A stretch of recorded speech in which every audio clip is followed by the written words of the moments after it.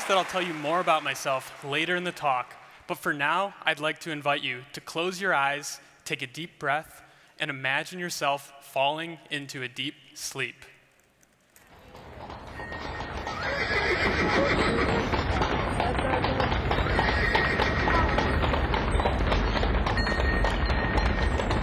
You're suddenly awakened by the loud sound of a horse in the street. You wipe your tired eyes and drag yourself out of the bed that you swear can't be yours. As you walk over to the window, the sight outside is everything but familiar. You see old roads, old buildings, two men bartering in the street across from you that you can only place to be in the mid-1800s. After violently shaking yourself, trying to wake yourself up, you come to the realization that by some unknown means, you've been catapulted back in time nearly 200 years. And all that you've brought with you is everything that you've learned up until today. And if you haven't opened your eyes yet, you can now.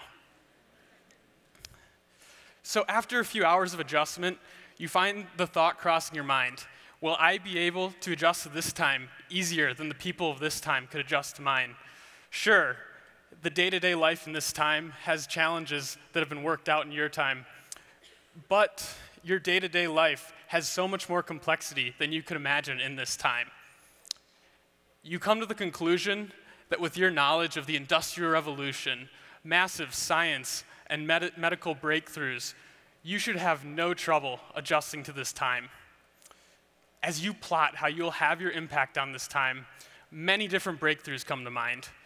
You see the mass production of the car right here in Detroit. You see the power of science and medicine to bring forth the exponential power of the next revolution.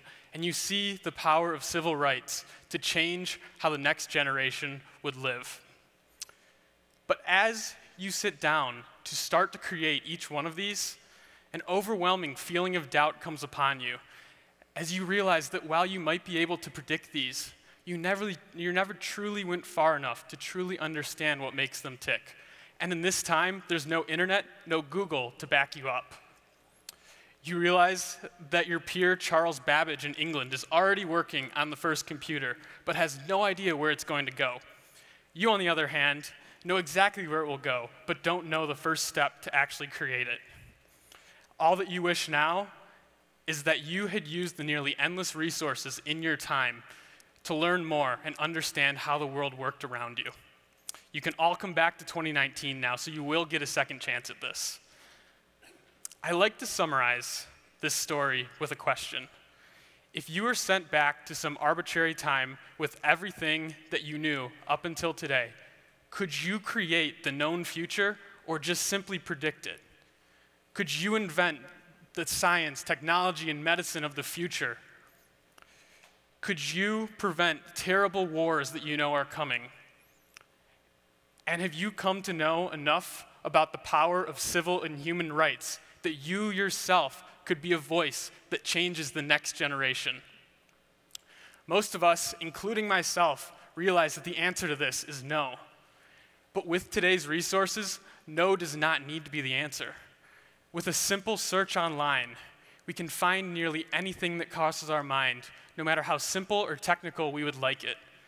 A thought never needs to stop at "I wonder" any longer.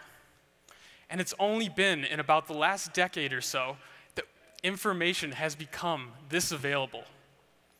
For anyone who considers themselves to be curious, there's never been a better time to be alive, but many of us still find ourselves taking this opportunity for granted. I like to imagine curiosity as a network of trails. As we travel through life, we're constantly going down a main path towards a beautiful destination. Alongside of us, there are more paths branching out every way. These are curiosities that we can follow. Some of these have known destinations. Some of them are mysteries. And some of them are land unexplored. But no matter what, we must follow them all the way to their end if we wish to truly take in the beauty. Sometimes we find ourselves following these trails just to take in the beauty of the destination and turn back to our main path of life.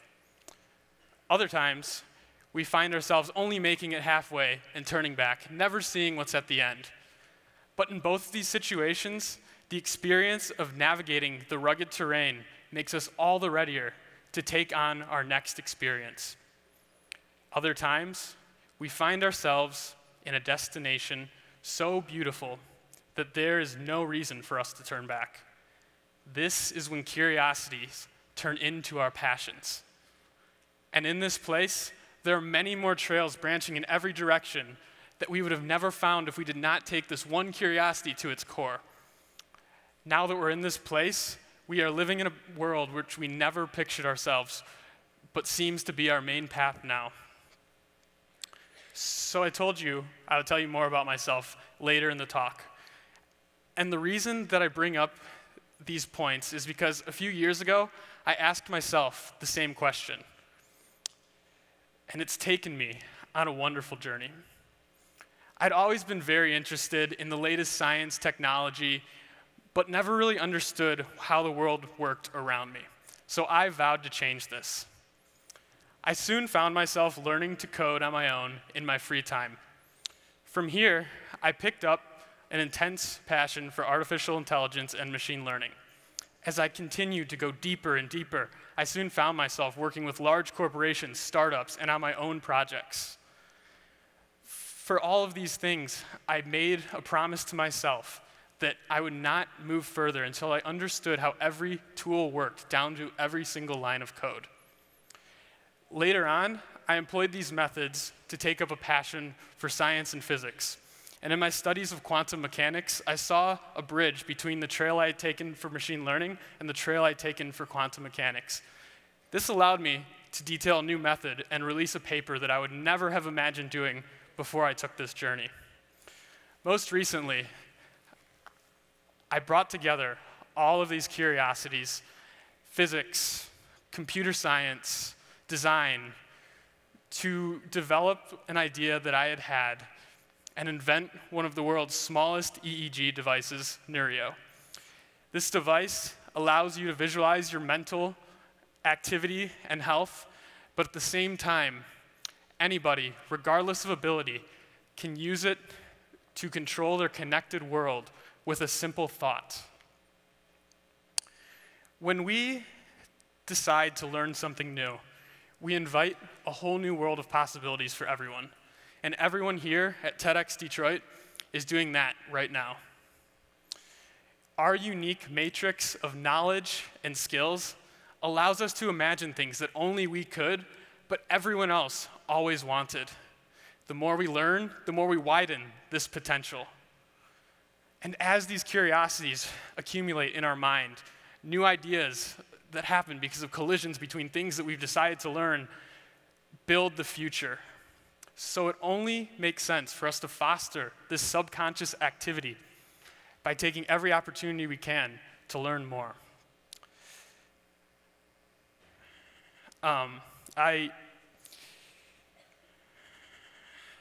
When we follow our curiosities, they take us to places we would never imagine.